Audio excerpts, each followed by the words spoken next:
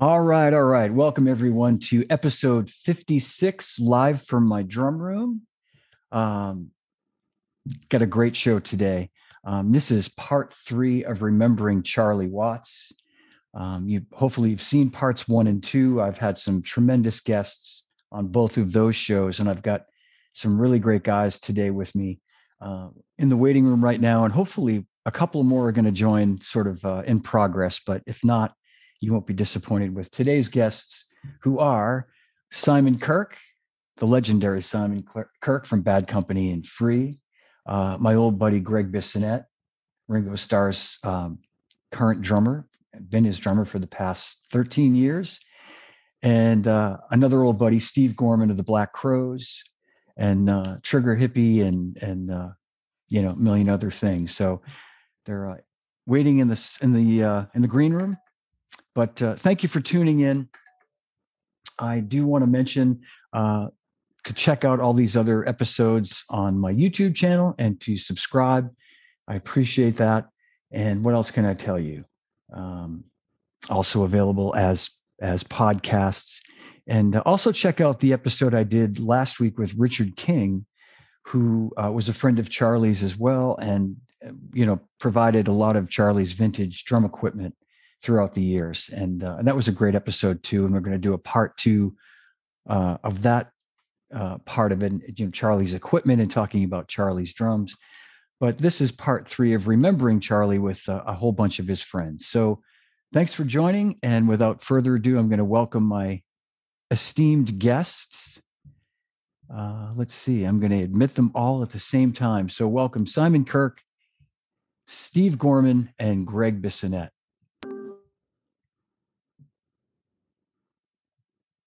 Okay, gents, We are all right. Welcome, everybody. Welcome, guys. Hey, Johnny. Thanks for joining. Hi, Gregg. Simon, Thanks, Steve. Yeah, Thrilled thank to you be for here. being here. Thank you. I'll start off by saying, just by coincidence, when we set this date up a couple of weeks ago, I didn't realize it, but 5 years ago today, I had this amazing memory or day with Charlie. They played a private show for the New England Patriots football team, the owner, Bob Kraft, at Gillette Stadium. And it was like 200 people invited. They had a tent midfield, and Charlie invited me out to the show. And it was, you guys know from doing private shows, it's a whole different world as far as the sort of looseness of it, I guess you could say. And it's one of my best memories of spending time with Charlie, because he was just so chill and relaxed, and there was sort of no demands on his time, so to speak. So I kept thinking I was in his way and I should leave his dressing room and let him get ready for the show. And he's like, I've got nothing to do. You don't have to go. He loved you, Johnny. Well, I loved him too. He was so amazing. But anyway, I put something up on Facebook because it just happened to be the same day 5 years ago. And Wow. The last time I saw Charlie, I was like, I'm a friend of John DeChristopher's. It's one of those, you got to throw your name out and then suddenly it's all cool. Oh, that's too funny. And I was saying before we started recording that Simon, I had the honor of meeting you 9 years ago. We just were saying at a Stone show in New Jersey, and I knew you guys were old friends. And I'd love to hear the history of you guys, because I just the other day downloaded the super deluxe version of Tattoo You. Came out 40 years ago. That's really when I obviously known them because of my relationship with Ronnie. I mean, Free and the Faces toured together in '71. It's a very blurred memory, I have to tell you. But when Ronnie joined the Stones in '75, by osmosis, I became friendly, with Keith and Charlie. And of course, I've always been a huge fan of Charlie's. And I was a little nervous about him, even though Ronnie was saying, look, he's the nicest guy on the planet. He's so quiet, et cetera, et cetera. But it wasn't until I went over to Paris to hang out with Ronnie, and when they were doing Tattoo You, and Charlie was so nice, because immediately when I went into the studio at sort of 2 a.m, that's when they started, 2 a.m. Can you believe it? And poor Charlie, he was the the relatively sober one of the group, and they would go from 2 a.m. until 2 p.m, completely at odds of what you and me and Greg and Steve are used to.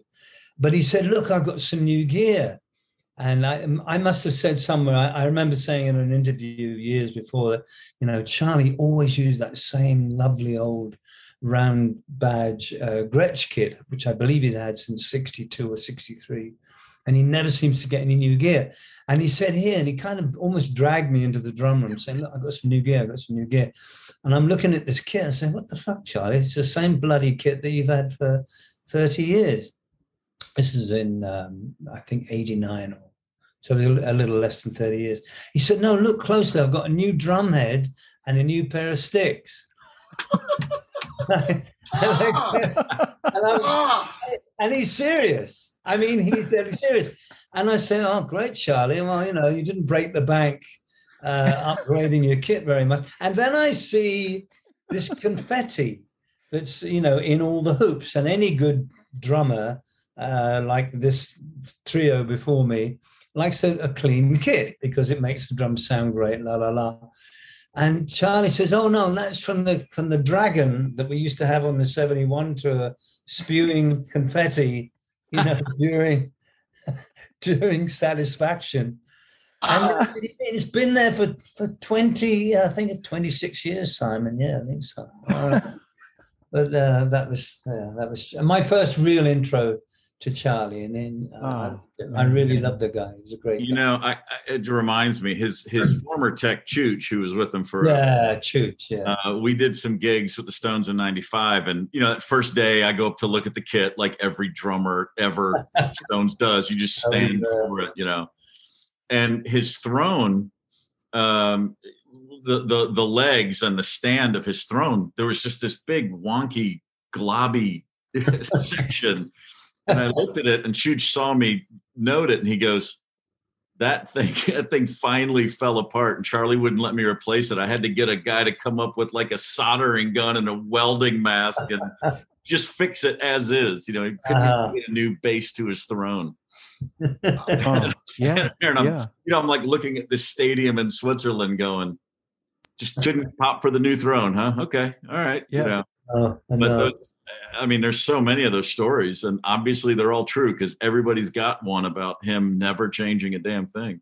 Yeah. But he didn't. He wasn't that sort of guy. And yet he was quite a prolific spender when it came to clothing. I mean, we all know he was one of probably the best dressed drummer in history. I mean, you'd have to go back to the 30s and 40s to, people like Elvin Jones and, the Philly Joe, when they would wear those wonderful, black tie.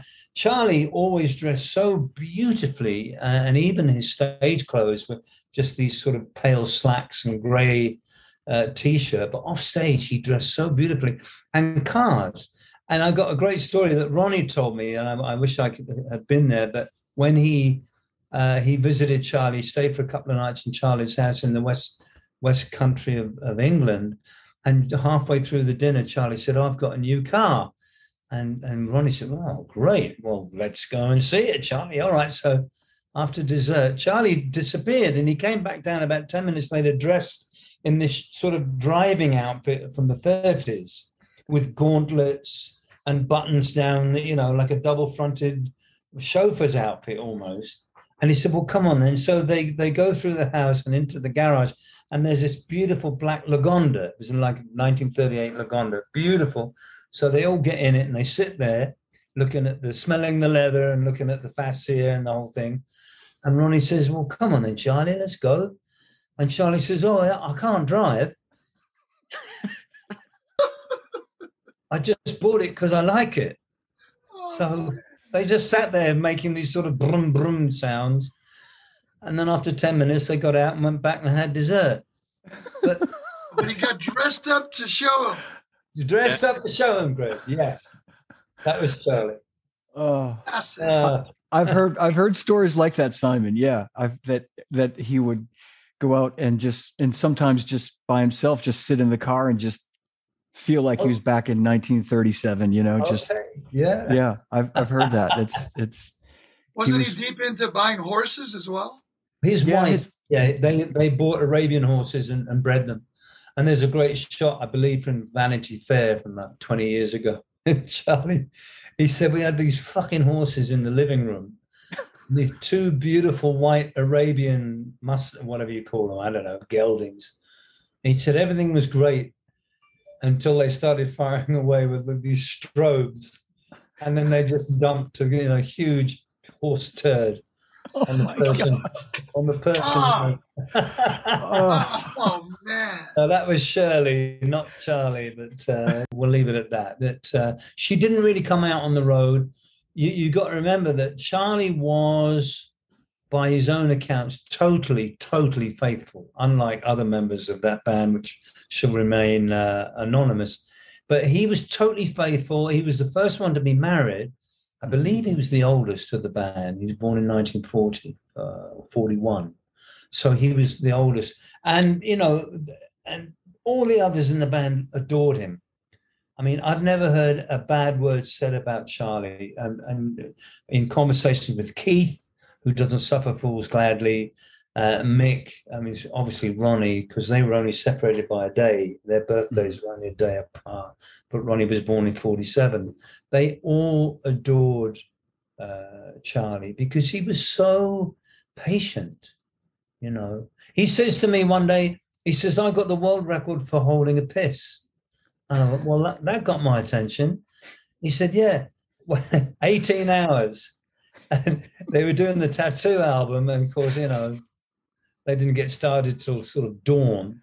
And Charlie's sitting there, always the first one behind the kit, twiddling his sticks. He could do that, Greg, like you do so well. He could do that. I can't do it with both hands. I could never do that. He did it while talking, And he sat there for 18 hours, and he said, every time I got up to go for a piss, Mick would say, 1, 2, 3, 4. Bloody hell. So eventually, Mick went out to do something, and Charlie scurries away to the toilet, and Mick walks in and says, where's the fucking drummer? Oh, no. Oh, come on. 18 hours. Oh, man. Poor Charlie.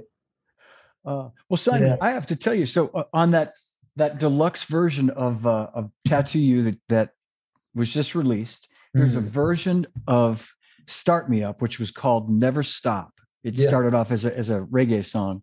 Yeah, and sure enough, now you're listed as playing percussion on it. Yeah, I still get checks. I was getting all these checks from SAG-AFTRA, and I couldn't figure out for the life of me, and being an honest gentleman, I called SAG-AFTRA. I said, look, I keep getting these checks. And they said, well, yeah, it's a recording session in Paris, the Warner Pathé Studios at the Rolling Stones.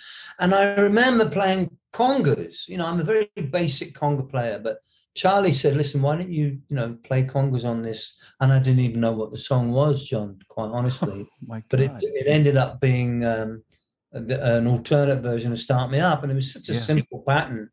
But no, I cashed the checks very quickly, I can assure you. Simon, I always thought you played the claves on All Right Now, but you told me that was Paul Rogers. Paul Rogers, absolutely. I remember it to this day, yeah. You were just sitting out there in front of you clicking the claves. Huh? I was doing, I think I was playing maracas and Paul was doing the claves. Paul's a very good drummer, by the way. Paul, is that right? He's a great feel, great tempo and feel. Yeah. But anyway, well, you're a very good singer, Simon. I gotta say, I've seen you sing in Ringo's All-Star Band, and you're a fine singer. Thank you. I try. Yeah. As is young Gregg over there too. Oh, and your solo albums, Simon, where you did start a song. I know. What the hell? It's, just because I used it 50 years ago doesn't mean it's the coolest drum fill ever. That's right. You own that. But I want to just talk for a moment. back in the day when I was coming up, obviously I was a generation behind the Stones, and I'd never seen a drummer play with the jazz grip. It was always the match, the Searchers, Dave Clark 5, Jerry and the Pacemaker. No one played with this jazz grip. And I'm trying to remember the first song I ever heard of the Stones.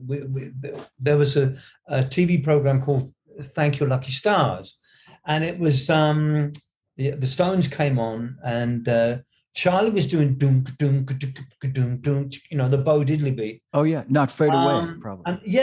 And I'd never seen that beat. But he was leaning over to his right, obviously, because he's a right-handed player, playing the floor tom. And he had this weird, I'd never seen this jazz grip before. And I don't think he ever changed. Maybe he got tired during a session or two. He might have switched to match. But every time I ever saw him, and I'm sure Gregg and Steve would agree, he played that match grip, the jazz grip. And he got that wonderful slap. His backbeat, and I've made a note of Harlem Shuffle. You listen to the snare on Harlem Shuffle, it's a mile wide. It's because he hit it dead center, no rim shots. He wasn't even an inch off the dead center. And you look at his snare head, it had that sort of gray, 2-inch diameter mark where Charlie just hit it dead center every time. His backbeat was second to none, really. Wow. Yeah. It's interesting you say that song, and I hope Charlie will forgive me for saying this. When that record came out in the 80s, I was kind of like, being the fan that I was, I didn't dig that record a whole lot. I just kind of felt like it wasn't. Well, it was a cover. It was a cover, and the Stones were guilty, in inverted commas, of tipping their hat to their influences, etc., etc. Sure. I never thought it should have been a single. Quite honestly, it was a great album track, but it became this one of their hits. Even if it wasn't the song. Well, after Charlie passed away, they were playing, the Rolling Stones had their own channel on Sirius XM radio, the satellite station or radio network had a devoted Stones channel for a couple of weeks, like a limited time. And they were playing that song a lot. They were sort of looping a lot of the same songs, but I heard that song a lot. And I kind of went, what was I thinking? For that exact reason you said, Simon, I'm like, man, his fucking backbeat is just ridiculous in this song. Like, how did I overlook that and think that maybe it was the video that I saw that I thought seemed a little cheesy or something in the 80s, you know what I mean? But it's also, such a, he never really, Gregg, you bring your left hand back 24, 36 inches to deliver. You're a powerful drummer. I'm a powerful drummer, and I know you are, Steve. But Charlie, super powerful, yeah. Yeah, Charlie, it barely went past his nose. Right. Yeah, and he just flipped it. It's the Bruce Lee 1-inch punch thing, Yeah, the Bruce Lee. He never hit the rim shots. It was really always in the middle, right? When you saw him, Simon? Say again? He never hit rim shots off the middle rim and the hook. It was always it always dead center. He could have done if he wanted. He just had that eccentric. And I saw him at a private event at the Hard Rock in Vegas. We all went out there.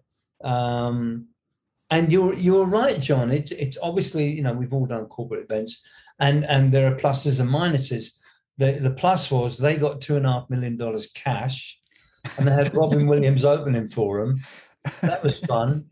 The downside was there were 300 drunken, I think it was Dell Computers or one of those internet firms. And they didn't go on till sort of midnight, so everyone was well out of it. And they couldn't care two hoots that the Stones were on stage. But for an hour and a half, and they played a stripped-down set, I got to see the Stones up close and personal. And I saw Charlie from about 20 feet away, as opposed to the stadium gigs, where not only is he only an inch high, but his backbeat is 3 seconds after he's hit the drum. Right. That's so annoying. Oh, it is, But to be able to see Charlie so up close, It was wonderful, and he barely broke a sweat. I don't think I ever saw him sweat, whereas I sweat buckets after 3 songs. He just had this very implacable way of playing, and also the famous lifting up of the right hand. And I said, where the fuck did that come from? He says, oh, Keith, he writes these bloody fast songs and I can't keep up. He did this song Shattered. Shattered, shattered. And it's the only way I could keep up. And it's like, yeah, okay, it works.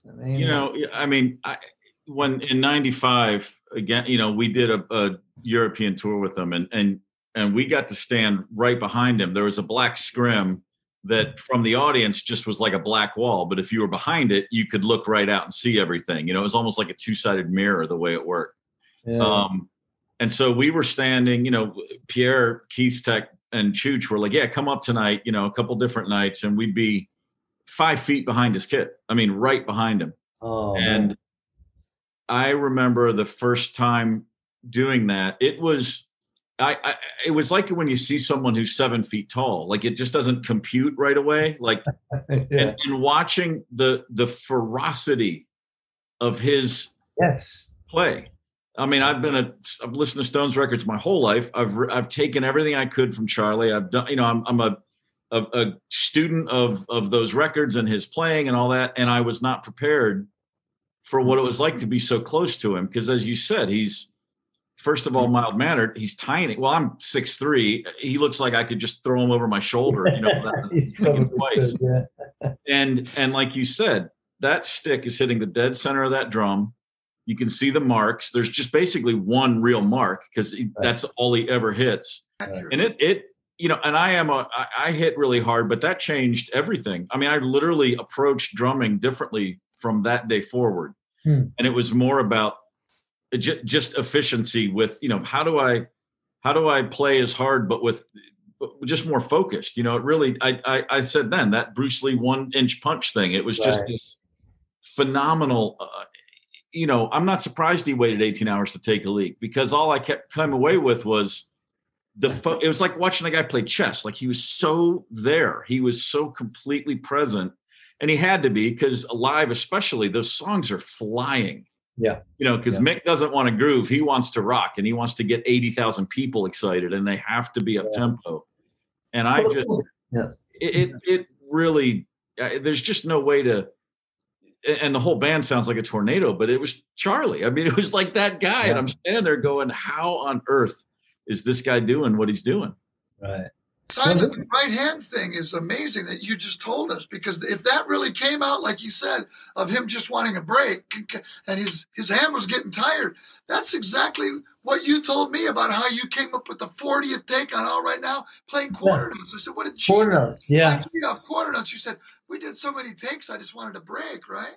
Well, yeah. I didn't know that. I mean, we could do a little sidebar here, but I found that playing eights, when I initially played All Right Now, after not only was it tiring after 4 or 5 takes, but it was a different groove. It was more of a pressure type groove. Doom, doom, doom, doom. Mm-hmm.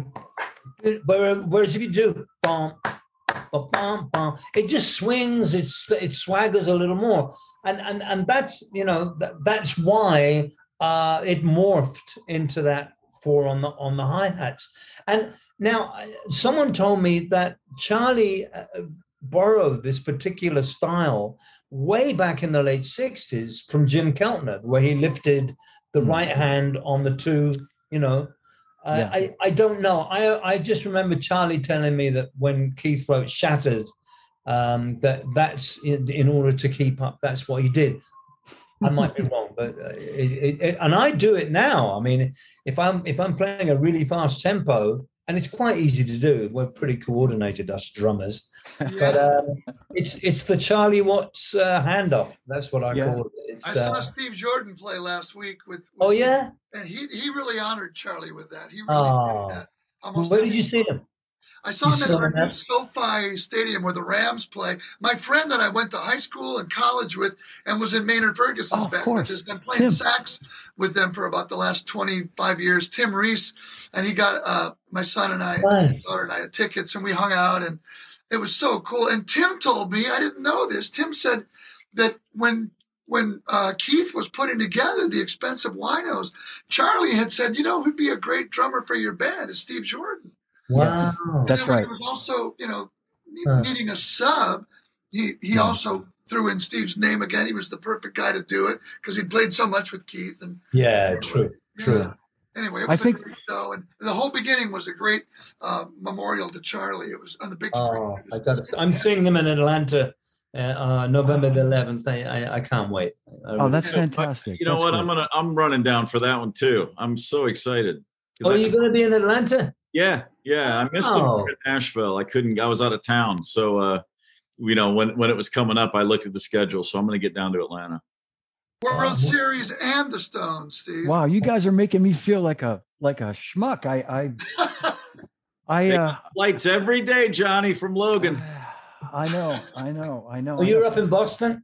I'm up in Boston, Simon. Oh. Yeah. And the closest they've come so far was Pittsburgh, and I opted not to go to that one. And Don, Charlie, and now Steve Jordan's tech and I stay in touch. And he said, any show you want to come to, let me know. And I've just What are you waiting for? I know. Well, now I'm the odd man out here. I got to put my money where my We're mouth going to is. keep on you about this. I know. Well, I was just going to say about the couple of quick things about the hi-hat thing. I've heard the same thing about Keltner, and then I've heard Keltner say that he got it from Levon Helm, and it seems to be one of these stories that has sort of taken on its own life. You know what I mean? It's an interesting thing, and I know at one point Charlie even, I think he even said something like, someone asked him about that, and he said, I don't even know what you're talking about, like Wow. he was like not even really acknowledging that he lifts off the four, and I did it. I played with Bobby Keys. We put a band. Bobby lived here in Nashville, and in 2011, in between Stones tours, he was just. I don't know if you guys knew Bobby or ever spent any time with him, but he's just a complete character to say the very least. Yeah. And he was getting so frustrated. He'd come home and he'd lose his lungs. He was like, I got to play when I'm not on the road, And so a few of us guys in town, we put a band together and we went out. Bobby Keys and the Suffering Bastards was what it was called. And it was just, and we just played all the songs he'd played on, from The Wanderer, the Dion song when he was a teenager, all the way through John Lennon songs. And I mean, everything, his discography's incredible. You can just pick, but most of that stuff was Stone songs. And so when we were starting to play them, it was pretty funny. I found myself, you do that. Everybody does the Charlie thing, the right hand up. Just, if you're going to play Bitch or Shattered or anything, you just start doing it. Yeah. And it got to the point where I couldn't not do it. It's just the only way to play those tunes. Like it just didn't feel right. And it's not about consciously trying to do Charlie. It's just, you're trying to do the song. Right. You're trying to make it feel right. And it's just, there's just no other way around it. It's a real, I don't know of anybody else who has such a simple thing that's just completely, it's indelible. It's ubiquitous. It's everywhere in that music. Right. It's just that simple lift. And he would be the first guy to sort of poo-poo it and say, no, don't focus on that. And I echo John's, comment that probably Charlie was almost embarrassed about this being pointed out. And of course, what I guess a lot of the younger viewers don't know was that Charlie's real footing was in jazz. Right. That was his thing. He was a jazz drummer. And just by, I don't know, he was the only guy that the Stones ever worked with. He became this very influential drummer. But outside of the Stones, he didn't do much. And there are photos or there are YouTubes of him, playing along with boogie woogie bands and with other jazz drummers. And he was just along for the ride, I mean, Gregg, one of the great jazz drummers of his time, God, I mean, he expends about 1,000 calories for every 4 bars. Charlie expends 1,000 calories maybe every 4 shows when playing jazz. Yeah, you're right. language. Yeah. That was Charlie. It was all if time. you guys ever get a chance, check out this friend of ours, Tim Reese, the sax player. Yeah. He asked Charlie to play on his jazz album. And there's Charlie playing organ trio with Larry Goldings playing B3 and kicking bass. Yeah. Him playing sax. And they play a swing version. If you just go on YouTube, Tim Reese, Honky Tonk Woman, organ trio. And Charlie is just swinging like crazy. Oh, really? Oh, yeah, I've got to check it out. I've heard that. I've heard about this. Yeah. Is that Larry Golden? Larry Golden plays with James Taylor? Yeah, he plays organ with James Taylor. Yeah. Great Tim player. went up and asked him on the plane. He said, Charlie, I've got a jazz album I'm doing. Would you be into playing on a swing version of Honky Tonk Woman, organ trio? And Charlie went, I love organ trio. I'll play on some other stuff. Let's ask Keith. And they went back and they asked Keith. So Keith and Charlie are on this great Tim Reese album. There's a great story. Tim wrote about this, and exactly what Gregg said. So he mentioned he works up the courage to ask Charlie, and Charlie's like, yeah, I love organ trios. Yeah, let's ask Keith. So they go down and they ask Keith, and I guess the story goes that a few minutes later, Keith and Ronnie come up to the front of the plane and go, "We're in." Oh, Ronnie too. Yeah, Ronnie too. I think two versions. They did the Keith. It's called the Keith version with guitar, and then the organ trio. But Charlie's on both of them. Yeah. Got somebody else joining. It says MacBook Air, so it's going to be a mystery until we see their face. So hang tight, gentlemen. And we are welcomed by Don McAulay. Hey! All right. Welcome, Don, also known as MacBook Air. I'm going to rename you. How are you? Good to see you, Don. Doing great. Thanks for joining. Anonymity is key. I like how you roll, brother. What's up, Steve? How are you? Good to see you, man. Yeah, you too. Don, say hello to Simon Kirke. Simon, nice great to see you again. And you. Yeah, man. Yeah. I have to tell a quick Steve Gorman story / Bobby Keys story. So this would have been, Don, I don't know, it might have been 2013, one of the shows, either like at the Echoplex or maybe one of the Boston Garden shows. I bumped into Bobby backstage, and I'm honored to say I share the same birthday as him and Keith, December 18th. You have the license. Yeah, license to shit in the streets, But Sagittarius, Keith's famous line, half man, half horse, license to shit on the street. But I go up to Your clean living, John, enabled Keith and Bobby to run as fast as they could. Like, you had to balance that out. So your sacrifice is duly noted. So I go up to Bobby and I reintroduced myself because we'd met a couple of times. And I told him who I was, and I said, I'm a friend of Charlie's and a good friend of mine, Steve Gorman. And his reply was, Steve Gorman, that guy's a great drummer. And I just thought, I told you about that, Steve. I think I texted you later, which I just thought was so great because not that he didn't acknowledge the fact that I was a friend of Charlie's, but when I mentioned Steve's name, he went, you had just started playing with him. And I think you had, not long before that, you had texted me a picture of the back of your car. You said, these are my drums. I'm on my way to my gig tonight with Bobby Keys. And I'm like, oh my God, that's going to be amazing. Yeah. I thought you were a friend of Dorothy's. Of Dor?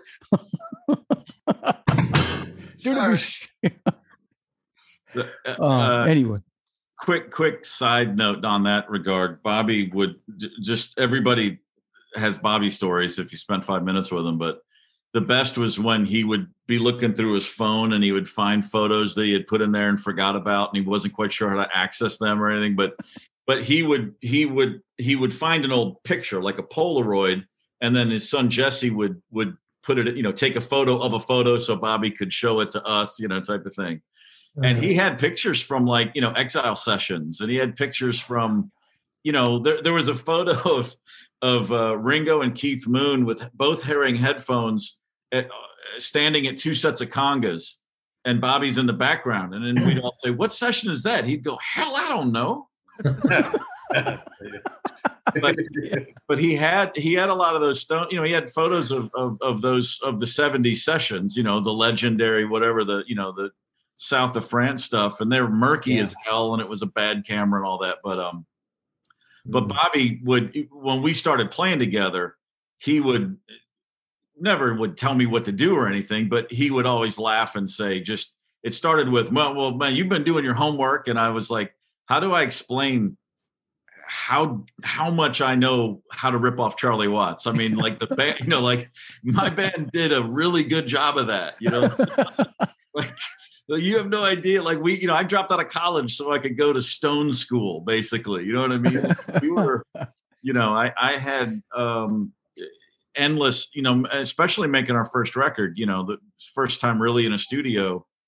Those tracks, like we have a song on our first record that's essentially Sway rewritten, and getting in the studio and feeling a little in over my head, and then listening back, I would get I was concurrently relaxed and more uptight listening to Charlie's tracks in that setting. You know what I mean? It was just like, oh, that's all I got to do is that. It's so simple and so easy. And that started for all the talk about Ringo's tracks or Bonham, or for that matter, Neil Peart, Charlie, and all this stuff we're talking about, and the thing that always blows my mind is the conventionally straight drummer, simple fills, blah, blah, blah. His drum tracks are as identifiable as any other drummer. True. If you just take the stems, if you just put on, and not just to us, a bunch of drummers, there's 30 or 40 Stones tracks that a peripheral fan, if you just play the drum track, goes, oh, that's Honky Tonk Women, or oh, that's Miss You, that's Shattered, that's Paint It Black. There's such signature parts, and in live, as we said, they bumped the tempos live, and it was all about the performance and the show and all that. But still, I'm always been blown away at how he's never talked about as such a phenomenal studio drummer, and so artistic and so creative and musical. Definitely. Because again, he's the engine room on stage, but in the studio, man, what the simplest, most creative little, the hi-hat on Angie. That's all you need to hear. Yeah. Like that makes the song. Yeah. It's fucking unbelievable, that guy.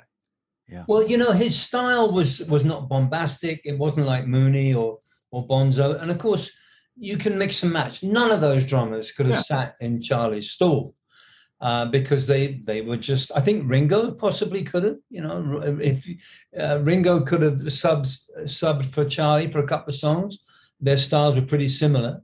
But no one other than Charlie. And I know Steve is a perfect substitute for Charlie. Steve not only is a chameleon. He can play any style.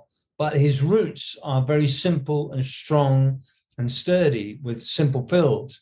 And of course, he's had this relationship with Keith for nearly 30 years, and they got out their friends. So it seems it was the perfect substitute for Charlie to come in. And of course, I spoke with Ronnie a couple of days ago, and they all thought Charlie was going to come back. He'd had a recurrence of his the cancer was starting to come back, and he'd gone in for treatment.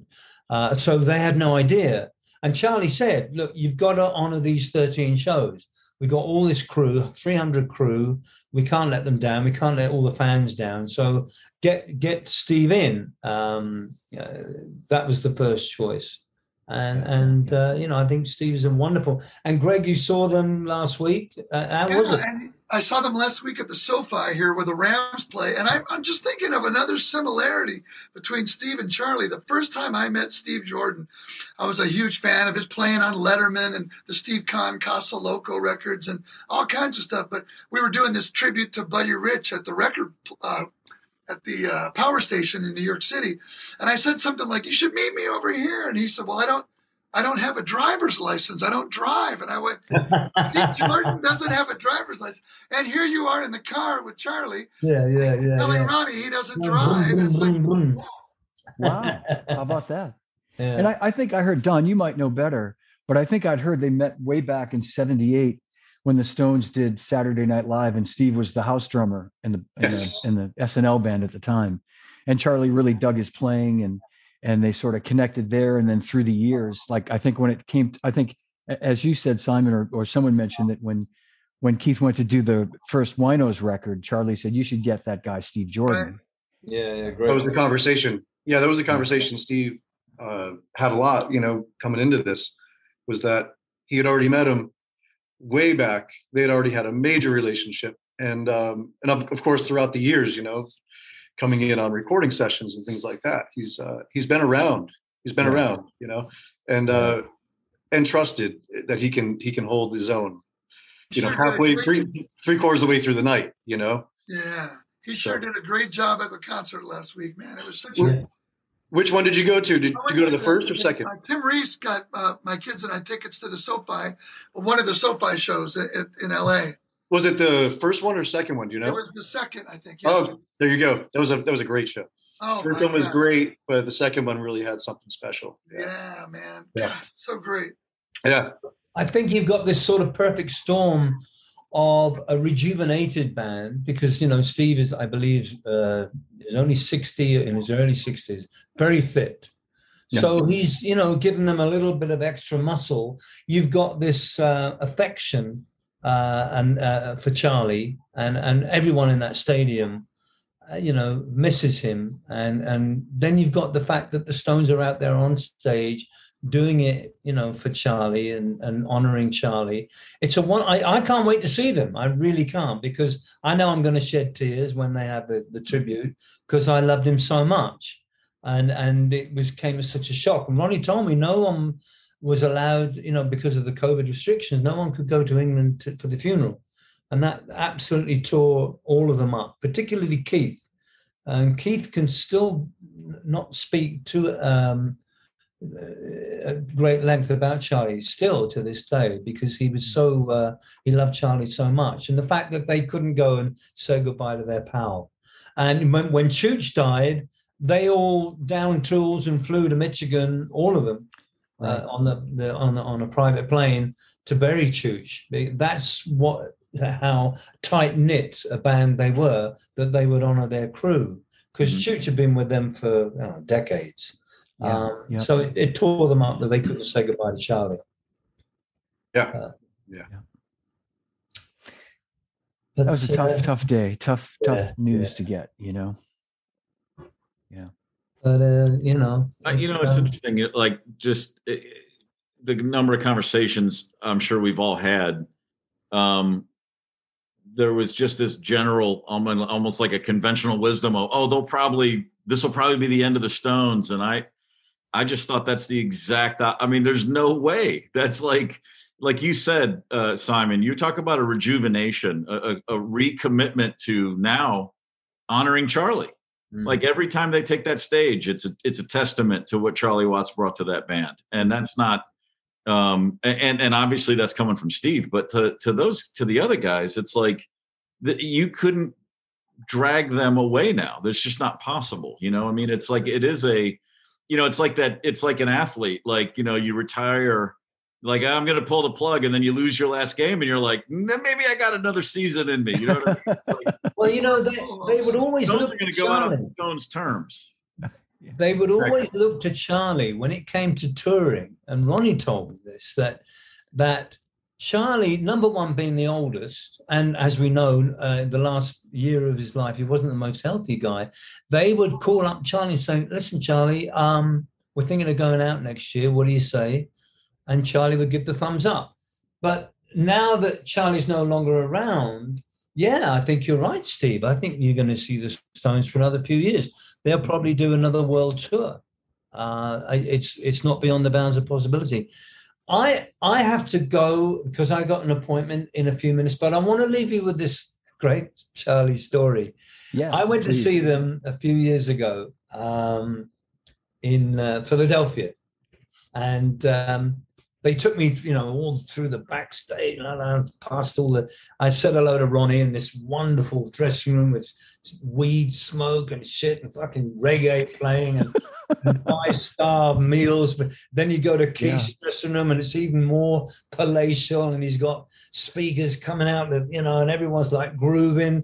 In fact, and Keith said to me, there were so many people in his dressing room. He says, Simon, I can't wait to go out on stage in front of 80,000 people for some peace and quiet.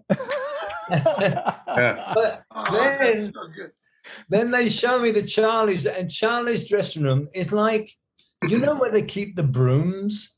backstage in arenas. This was Charlie's dressing room. It was tiny. It was like a cell. And he had, listen to this, drummers will appreciate this. He had a little practice pad with a pair of sticks on a small table and an orchid, one orchid on the table and a little glass of water. And he was doing, practice. There it is. Look at that. Yeah. Practicing paradiddles. And I said, Charlie, how are you, mate? He says, I'm fine, Simon. He says, I hear you're not drinking anymore. I said, nah. He said, would you like a glass of Perrier water? I said, thank you, Charlie. Thank you very much. So he goes and gets a Perrier. He doesn't drink, So me and him have a little clink our glasses. And then from next door, we hear this, la, la, la, la, la, la, la, la, la. La, la, la, la, la, la. So what the fuck's that? He says, oh, Mick, he's just got this bloody vocal instructor from the Royal Opera House in London, and he's on the road with us, and that's all I hear before I go on stage. La la la la la la la la. So we sat there, me and him, and I'm just getting a little teary just thinking of that moment, because that was the Charlie I really loved, and I'll never forget him. He was one of a kind. That's he so was beautiful. He was quite fond of you as well. I know that for sure. He really was. Yeah, he talked about you quite a bit. He's a straight ahead rock and roll drummer, but he swings like none of those other guys. Oh, Yeah. Yes. Wow. From one swinging rocker to another. And, I was going to say, I know you have to run, Simon, but I think it's so cool that you have that memory, because I think about the history that you guys have, like 50 odd plus years, so to sort of be in that situation where you're both drinking your Perrier and there's Mick doing his vocal warm-ups. It's kind of like, here we are now, Yeah. And the unspoken word was singers. And with that, gentlemen, I have to leave you. John, we'll do a one-on-one soon. Greg, lovely to see you, brother. And you too, Steve, Simon. And you, Don. You as well. Everyone. Great to see you. Great to see you. Bye-bye. Thank you so much, Simon. Thank you, John. All the best to you. See you soon. Yep. Bye-bye. Johnny, Wow. Can I tell my story about the Tony Williams lessons thing with Charlie? Oh, yeah, absolutely. I don't know if you guys might have heard this, but my friend Tim Reese, who's playing sax, as you know, he tells Charlie that his buddy from Maynard's band has been taking lessons with Tony Williams. And all of a sudden, Charlie, being the jazz aficionado that he is, he says, I want to talk to him about that. So he arranges it. I think it was, oh gosh, I can't remember the year, but it was at the Mighty Duck Forum in Anaheim. Any idea what year that, like maybe 10 years ago?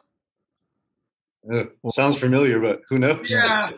But anyway, there's Charlie, and Tim says, this is my friend Gregg, who, took lessons with, and he says, what was it like taking lessons with Tony Williams?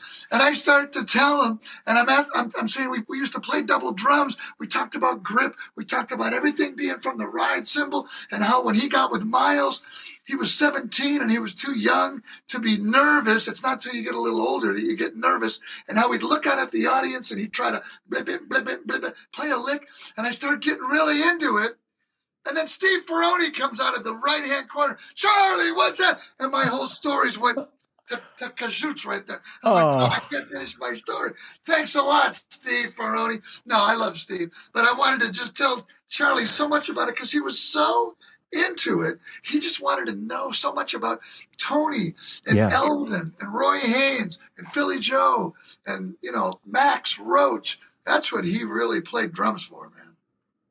Yeah. Absolutely. Don, I know you have a comment. I was just going to say, I went into great detail in the last one of these we did, so I won't go over, on and on about it, but he I think what allowed me to sort of be let into his orbit was the fact that all those guys were still alive when I met Charlie, and he knew that I knew them, and I think he liked me too. I don't think it was just that, but the everybody fact that, likes you, John. Well, but the fact that I had this sort of, connection to Elvin and to Tony, I knew Max a little bit, Louis Belson, and we would talk a lot about those guys. And And he was, it used to blow my mind when we have some of these, when we'd have time to actually have a conversation, and he'd talk about seeing some of these guys or listening to him when he was younger. And there was this, I'll shorten this story, I promise, very much, but we had lunch together in London in 2008. And we went off and did a bunch of these errands that he had to run. And he was introducing me to these people, like the guy that makes his custom shirts and makes his custom shoes, as an important man in the music business who knows Roy Haynes and Elvin Jones and all these famous drummers. And the guys, the guys in the shops are looking at me like, wow, that's really great. And I'm thinking, yeah, but I'm here with Charlie Watts right now, like those guys. But he's like, he's a very important man in the music business.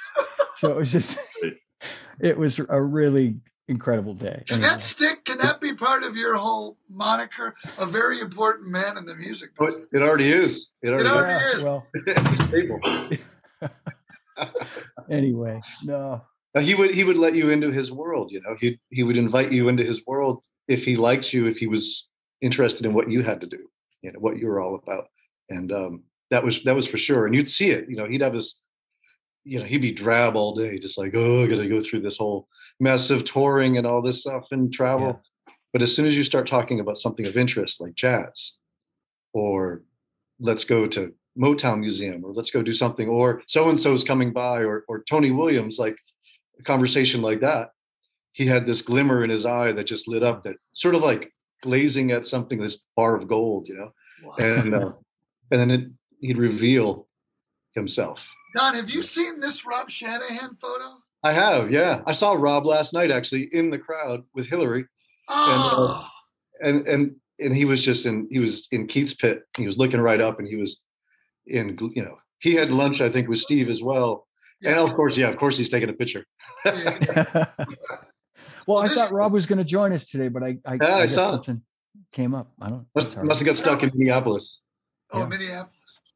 His hometown. Charlie hadn't played a Roland kit before, and he was going, right. I saw that. And Ringo gave him the sticks, and he's looking down like, all right. And then there's a video of him playing and having fun with it too. I don't know if you've seen that. I have, and I have that image right there. Rob gave it to me on a small little hanging, and I love the idea that you're seeing them exchange sticks. Maybe it's others, but they're back and forth. You're the butt end of the stick, and then the acorn. But it's like, no, you take it. No, you take it. It's beautiful. Yeah, it's really beautiful. Yeah. I have a picture Rob gave me right after that was taken. I'm going to get it. Hold on a second. How much longer are you out for, Don? We just added another date. We just got to Florida, and we come back to Florida at the Seminole Hard Rock the day before, 2 days before Thanksgiving. Wow, very good. But then, of course, next 2 weeks from that, I'm wrapped up and going to doing stuff related to it. But yeah, we're out for a little while. We've been out for a while. It's been, Where's the date you added, Don? What town? Which city? It's in Hollywood, Florida. Hollywood, Florida. That's yeah. So this is from that same day at Ringo's house.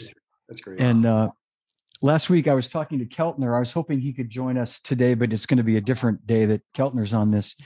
And as I'm talking to him from right here, I'm looking at this picture, and I said, I'm looking at this amazing picture of you and Charlie and Ringo that Rob sent me. And he said, Jim, he's just such a sweetheart and such a humble guy. I said, oh man, that was an incredible day. He said, I still, and this is Jim Keltner saying this. He said, I still have to pinch myself that I somehow, I don't know how, I met these two guys.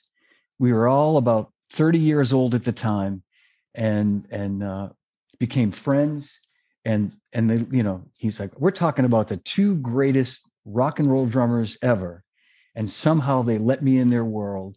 And we, we're friends till the end. And he got a little choked up. We've spoken a few times, and he got choked up talking about Charlie. And so, yeah, it's amazing that I'm just so happy that was captured. That day was captured by Rob, Johnny, Ringo has a story about being at a party. I don't know if it was at Ringo's house or at Charlie's house years ago, and Bonham was playing on the drum kit, and the bass drum was just sliding, and there's Ringo and Charlie holding the bass drum, and John's just playing, and it's sliding. Oh Don, my did God. Charlie ever talk about that? I've heard about that. Yeah. What does he say about his recollection? Big fucking bass drum. Yeah. Was it at Bonham's house? I have no idea about that, but he did tell me about, his interaction with John Bonham. He's like, oh yeah, that rock and roll thing, and we got Charles Connor to come out, the original guy who wrote that part, right? And so that was a big conversation about John Bonham and did he get it right? Yeah, it was pretty wild. Wow. And Charles Connor is teaching Keltner, myself, and Charlie the train beat, but the train swing. Keep on knocking. Yeah, which Little Richard brought him down to the train station and said, play. He's telling us the story. He's from Louisiana, and he's like, we're all just like tuned right in. It was incredible. Wow. But yeah, he took a lot of conversation about John Bonham that day. And Jim had a much more in-depth relationship with him, than Charlie. Yeah. I was just going to say, Steve, I remember, I've talked to you about this a whole bunch of times, I know, but I remember when the Black Crowes, when you guys did that tour with the Stones in Europe, and I hadn't met Charlie yet, and I was just so like excited for you.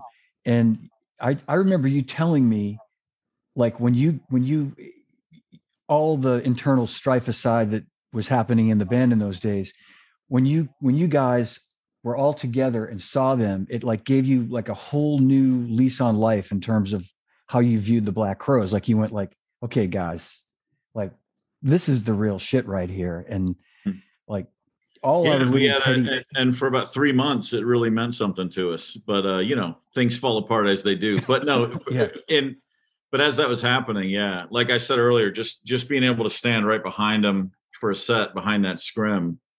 I took more than just his playing from it. It really was he and Keith's connection. Yeah. They were playing Monkey Man and Keith was just standing. He just stared at Charlie the whole time.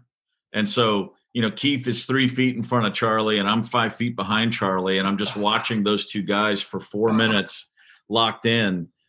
And it was, and it was so intense. At some point, I'm thinking, is this shtick? Like, what is Keith doing? Like, is he taking a mental break? Like, he's got his back to the crowd, but he was just so digging into he was just like floating on Charlie's water. You know what I mean? That's what he's doing. And to see it up close, it took away a lot of my,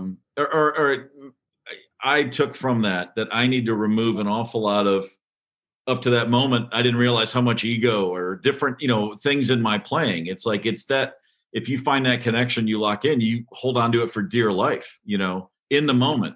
Yeah. And, you can never, any musician, you don't stop learning. You don't stop being reminded of what you're there to do. But man, that lesson was hardcore. I mean, it hit me like a bat to the head, and, I look back now and I have for years with a little bit of regret, but at the time, like I said hi to Charlie a few times, we'd chat for just a minute, but I was well aware of the fact that if I start a conversation with him, he's going to have me removed from the room. Like, I don't know about that. If I pop this cork, man, it's going to get bad. He's going to be like nice for a minute, and then he's going to give that little look to somebody, and I'm going to be stick at you. Older. Don, when did you first start working with Charlie? For the 50th anniversary 2012 tour. 12. And and I was just thinking about what Steve was saying about the space between Keith and Charlie.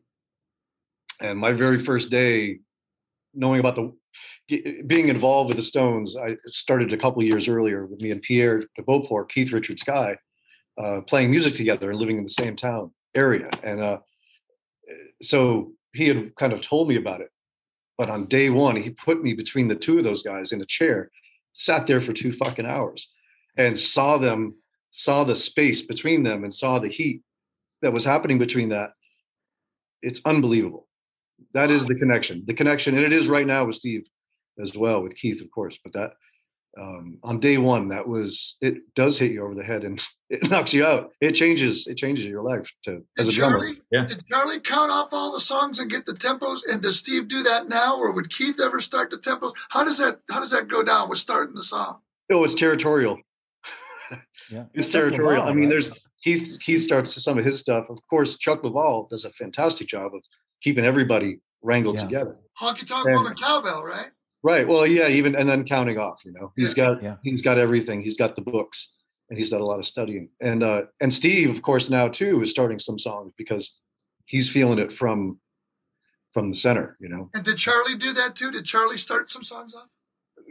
Get Off My Cloud, things like that, which of course he's going to set the tempo. He's going to feel maybe a few, but you also got to understand at rehearsals, they'll run through 80, 90 songs over 5 weeks, 3, 4, 5 weeks. Yeah. And they'll just do like 25 or 30 for the tour, Yeah. But they go through a lot of songs. So they'll start, oh yeah, you always used to start that off. So why don't you start it off again? And they'll try that. And if it doesn't work, Chuck's like, I got you back. Chuck is there for you. So it's pretty rapid. It's pretty fast. Because Ringo doesn't like counting off songs. Paul always counted the songs off, so he'd rather not have to count it off. It's kind of a lot of pressure. It's a lot of pressure. Yeah. If you want it to be the right tempo. Yeah. Right. What's more important, right? Yeah. Well, you have that decision of, do I want the pressure or do I want to be mad for the next 4 minutes? Yes. It's a balancing act at all times. Would you like me to start this too fast or too slow? Yeah, right. Yeah, exactly. Yeah. Well, Steve, you were saying like when you guys played with them in the 90s, they definitely, a lot of the tunes were amped up. There was definitely more up tempo. And I think as time went on, and maybe it was Chuck LaValle's influence on the band, that they really seemed to dial that in much tighter. I know that when I started to go to all these shows in the late 90s, like I'd be at sound checks and, being at a few of them. And I don't want to say anything out of school, but I would hear Mick comment on, like, if they did Tumbling Dice at a sound check, and he'd say it seemed a little fast, can we try it again, and it's and Charlie once said to me, just we were talking about tempos, and it was when I started playing again, and I was telling him I'm just so fixated now on tempos that I make myself crazy with it, and he said something like, Keith, as long as the tempo is close, Keith is happy. But Mick seems to be a little more fixated on it being really. And I guess as the singer, that makes sense. But I remember we had this sort of like drummer to drummer sort of commiseration about tempos, and he said, as long as it's sort of in the zone, Keith is, he'll make it work, and they can get their mojo going. But well, I mean, it's incredible to recognize. I mean, you said earlier, Don, was it the first or second show in LA? Oh, that second one was special. It's still a living, breathing, real band. All the way through. Every single time they play together, it's they make the most of that tempo or that vibe. Yeah. They'll run with it. They'll just run with it because they know the song is the song. Yeah. The tempo, as long as it's moving, I mean, it's a lot like jazz, of course. So you got to, as long as it's moving forward, and if it's not too slow, for Mick, everybody else can play the parts very, very easily. I'm laughing because I remember the last show I saw was in 2015 here in Nashville, and remember that. And I'm standing at the soundboard with my son. He'd never seen them before. He was 15 at the time, and they had a great night. It was fantastic. And Chuck had told me, Chuck LaValle had come on my radio show the day before, and we're on air, and he said, "Oh man, it's so locked in. It's great. And we hit the commercial break, and I said, "So how is it really?" Just because, you gotta, he goes, no, I'm not making it up. No, it's like, he goes, "Man, Woody is in amazing shape, and he's pushing Keith now, and their interplay is, and we had this." So I was excited to see it even more so.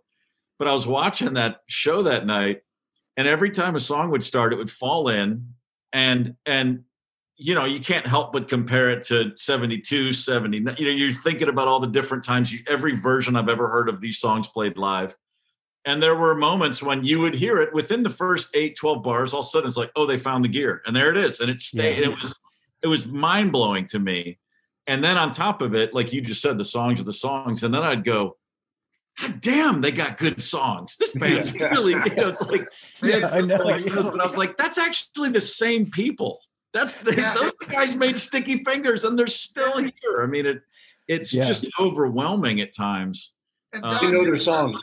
They know their songs very, very well, Yeah. Like Keith is always listening and studying. I mean, they definitely are extremely hardworking. When it comes down to exhibition, it's a job. And that's the one thing about Charlie too that I think everybody knows is that he was there. He was working. He was the only guy really. He was the only guy really. He's always been the working drummer from day one. Yeah. So. Yeah. Don, I got to tell you, your sound out front, man. I'm not sure who your house front guy is. He's probably been there a long time, but Dave Natal. Love it. What's his name? Dave Natal. He's the best. He's also a drummer. Oh, And man. he's been drumming. He was drumming before he was mixing sound, and he analog 100% and nothing. I didn't know what that stadium is. $4 billion, huge football in and out stadium, indoor. Too big, yeah.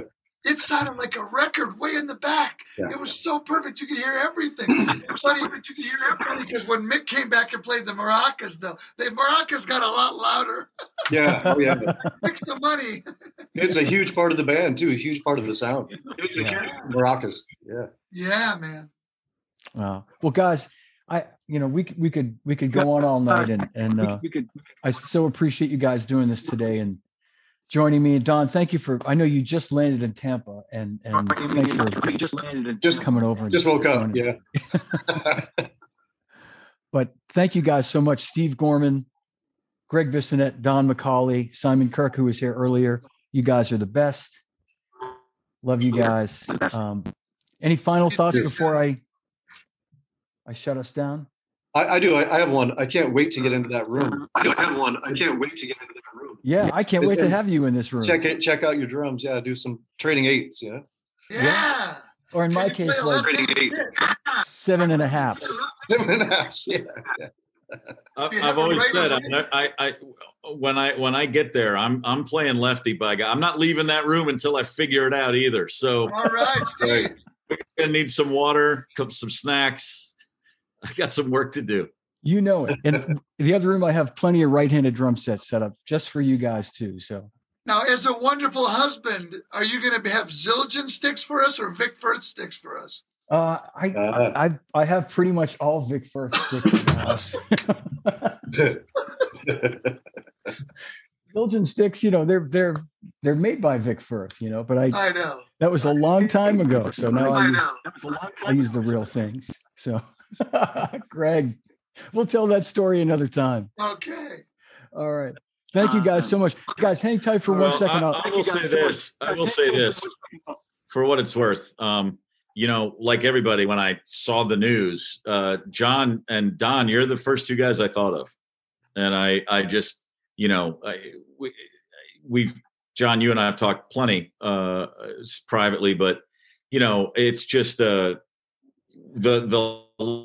loss that everybody feels having this appreciation that was always there, but now is so honed and sharp, it seems.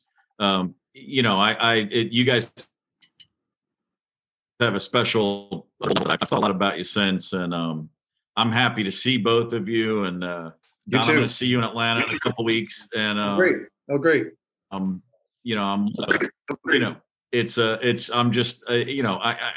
thought about you guys a lot. I know it's a very much more than I felt, a personal one. So my condolences. Thank you, Steve. Thank you. I appreciated you reaching out when you did. Thank you. Yeah, of course. Look forward to seeing you. Greg, Greg, as per usual, my thoughts with you are just, this has been more than enough time. And, still got that Earl snare drum?